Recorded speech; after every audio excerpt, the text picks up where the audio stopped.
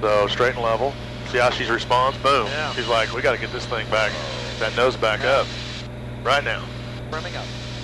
And I love how responsive it is. Yeah. It's not overwhelming. It doesn't snap you over in an uncomfortable kind of way, but you can tell that it's got great control of the airplane. Yeah. Aspen and Avidyne both make glass cockpit displays. Competitors, right?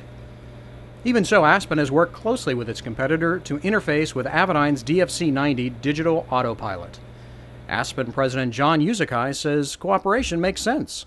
Well, basically, it starts really fundamentally at what Aspen's all about. From day one, we've been a company built on partnering and building avionics for the low end of the market to make things affordable and bring different functionality that improves safety and such for the low end. And really, this is one of these partnerships that kind of makes sense. I mean, we're not going to be in the autopilot business. And why should they when the Avidyne digital autopilot is so good?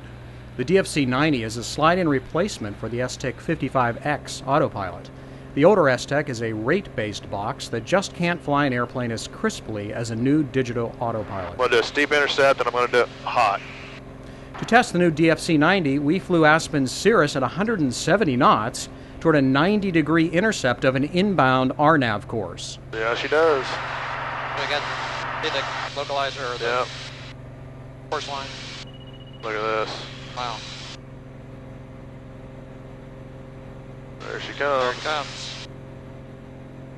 No sweat for the DFC-90. And here, but again, very smooth, very crisp, but it's not Yeah. doesn't hesitate. It just It's kind of not- picks it up and runs with it. It's just right. You know, it's not sluggish. Yeah, it's nice. It's not. Meanwhile, the Aspen Evolution display clearly showed what the autopilot was up to and what the airplane was doing.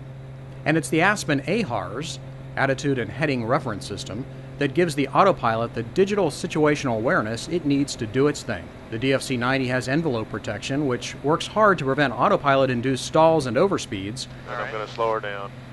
We'll go under speed protection here. Do that. Now it's going to push your nose over and keep you from stalling. And the straight and level button Yeah, is you got literally speed a protection. lifesaver. You put it in whatever unusual attitude you want. Yeah, that's fine. And then when you're ready, just hit the straight and level button. Let her go. Excessive bank. Tom, what are you doing over there? Look at that. Too much partying last night, Yeah. guys. I just lost it there for a second. So then you get the you get the flash straight and level, Yeah. and she's going to establish a pitch up and wings level. And then again, that you always have that underspeed protection, so she won't stall the airplane. I see. Right. From my standpoint, just the workload, the ability to be able to focus on flying the aircraft and using the autopilot modes to ensure that you have control of the aircraft both mentally and physically, and you get to stay ahead of the aircraft. The reduced workload is probably the biggest thing that I saw in that airplane in IMC conditions, especially for a low-time pilot like me.